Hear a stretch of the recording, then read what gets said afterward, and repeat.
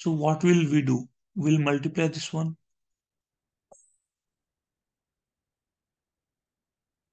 We'll get 0 minus 8 minus 8 minus 18 minus 26.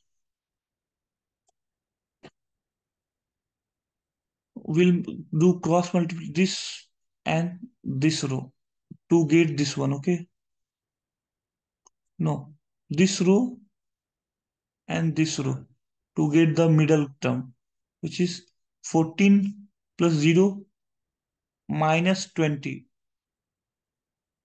minus 6, this row and this column. 27 plus 32, 59. And we are left with last this one. 146, 725, 983. We'll have to find this one also. 2 minus 24, 22. 3 plus 16, 19. It is 7, 0 minus 4 minus 15 minus 19. 21 plus 8, 29. 16 minus 9 minus 16 minus 9 minus 25. The middle one is 18 minus 12, 6. So from here we'll again get it. We have to get that this one, okay? 26 minus 26 minus 88 minus 26 minus 88 plus 114. This is 0. From here we'll calculate the middle one. This is 19 into 7, 133. 6 into 2 is minus 12. 29 into 5 is what?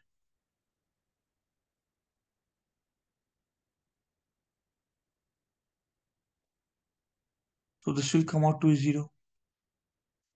25 into 9 is minus 225. 6 into 8, 48. 59 into 3,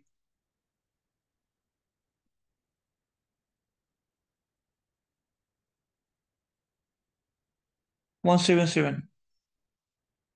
This will come out to a 0. So the trace is coming out to be somewhere 0, 0, 0. So what will happen? We have C. In C, we have trace coming out to be 0.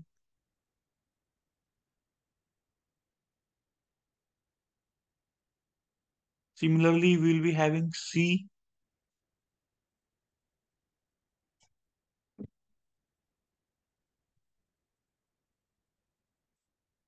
C99 up to C, okay? So can we say that C plus C cube, C5 up to C9, T9 is equals to C, C50 minus 1 upon C minus 1. This is what we have. Or simply what can we do is that if we find C cube, let's see what are coming here also, okay? Minus 26, minus 88. In this first row quadrant, minus 19 plus 24. Minus 19 plus 20, minus 24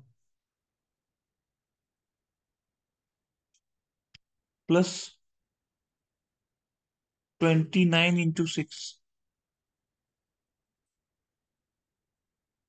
This is what we are getting, okay? what can we say is that, so if we know the trace of C is 0 and trace of other C is also 0 and trace of other C is also 0.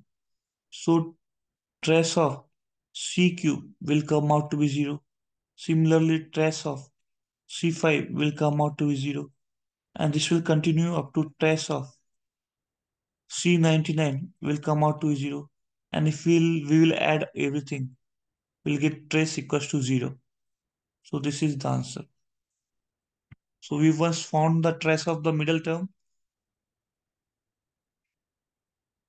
then that will help you to get this. We don't require this formula. This is simple.